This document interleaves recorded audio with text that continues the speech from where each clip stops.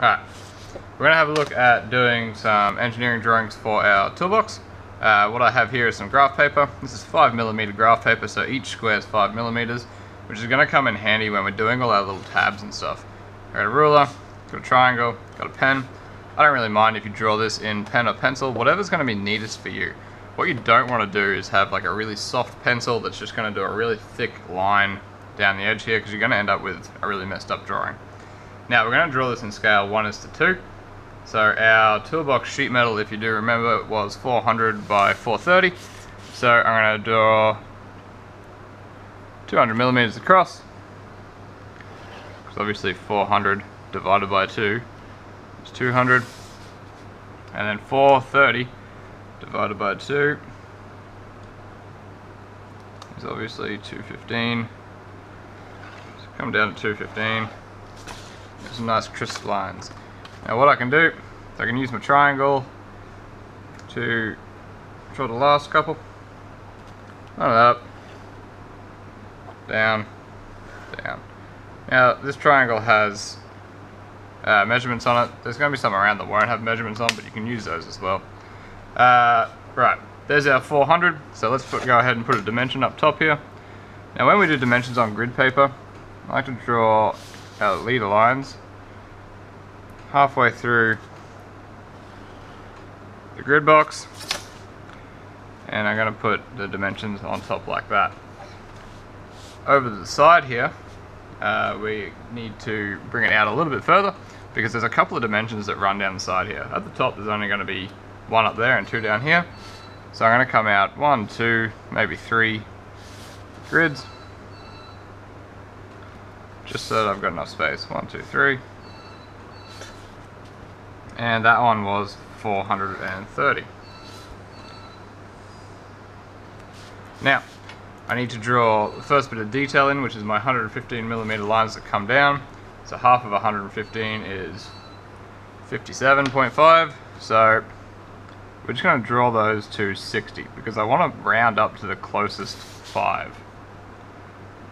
Just so our drawing stays neat and on the grid lines.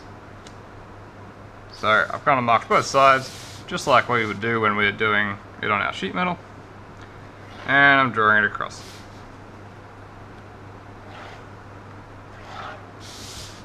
Need to add a measurement to there.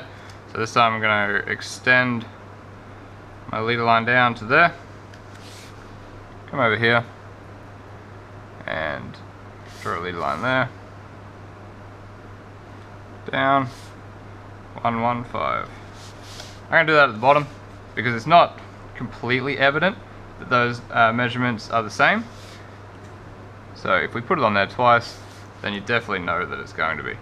If there's a pattern of measurements on here that are all the same, we don't have to write each one of those down, but because there's only 2 of these, we will. Now the next part we need to do is our 15mm lines that come down here. So 15 divided by 2 is 7.5. So we're going to round up again to 2 squares. All the way down. Now that was on both sides. So I'm going to come over here, draw it all the way down the bottom to where I'm going to put my leader lines. And again, I've left a block or a grid in between. And I'm keeping it consistent. I want to keep things consistent because it just makes it for a better drawing. 15 and 15. So that's most of the detail there. Now there's going to be some things down the side, but we're going to write in the middle, we're going to write our name, just because when we did our project we had our name in the inside. We now need to come over here and do our 45-degree tabs. Now that's when we can use our triangle. No, that's not going to work, that's not going to be very accurate at all. It needs to be 15mm up and down. So we're just going to mark to there, but we don't really need to mark to there because 15 divided by 2 is 7.5, round it up to 10. We know that that's 2 squares, so we can go along and draw in those triangles that we cut out to make our joints. Again, this one was 15, so we're rounding it, well, we're dividing it by 2 to get our scale of 1:2, and then we are rounding it up to 10. Just for this drawing though, not on any of our metal or anything like that, just for this drawing.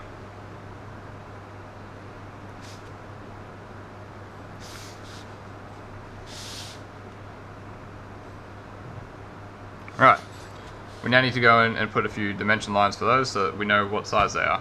I'm not going to do them on this side because I've already got 1, 2, 3 measurements over here, but this side's completely spare, so I'll put them over here.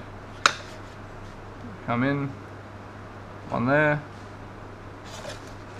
to show that the bottom is 15, to make a 45-degree triangle. And the one up here, what I'm going to do is I'm going to draw a leader line out 1, 2, 3, 4 blocks, and I'm going to put my ruler there so that I can see how far it's going to come down, leaving a little gap. I'm going to draw down to there. Alright, then as neatly as I can, maybe we can draw that one out a little bit further, I'm going to put in what angle that is. That's a 45-degree angle, so that we know exactly what that is.